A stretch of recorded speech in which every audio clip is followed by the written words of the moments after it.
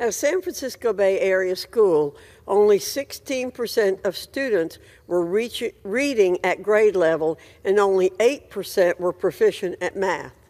The school spent $250,000 in taxpayer money on a group called Woke Kindergarten to help boost test scores for some of the country's lowest performing schools.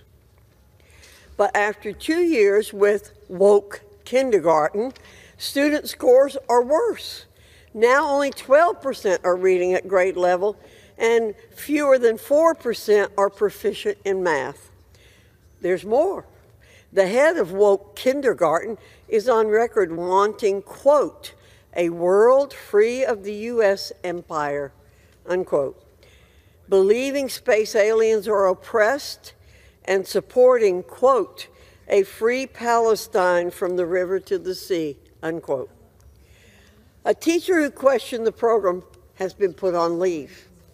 I wish this was made up, but it's real and sadly encapsulates so much with what is wrong with our education system.